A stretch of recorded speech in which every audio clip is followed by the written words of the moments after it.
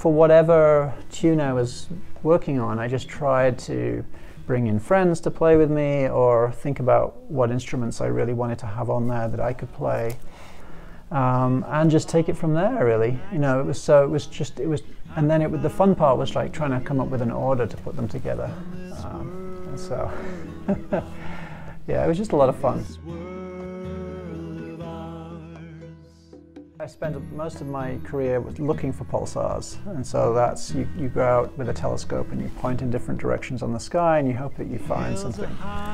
When you do find something, you're the only person in the world to know about that star for a few hours until you tell other people, and other people start getting involved.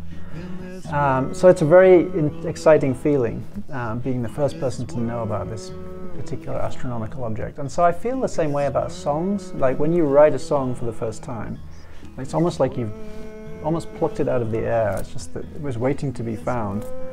There's an infinite number of songs, of course, but you know, you found this one. Somehow it's the forces have aligned. And so the same excitement I get from finding a pulsar, I get from writing a song. I'm a professional astronomer. That's how I make my living. I couldn't imagine trying to make a living as a musician. I really admire anyone that does that.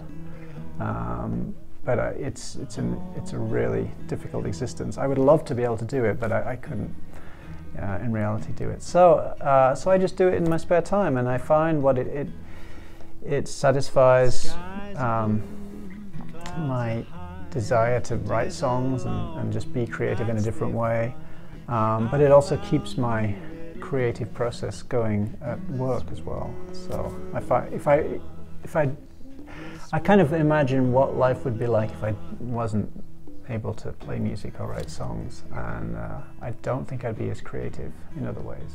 So I think it's really important to, you know, whatever you're doing, you know, as a student, or just, you know, if you're just a young person starting off in a job, not to just think about the job as being all you do in life. I think it's really important to have a balance, and so this is just personally how I do that, but it can be with any activity that you want. So hobbies are really important. Yeah.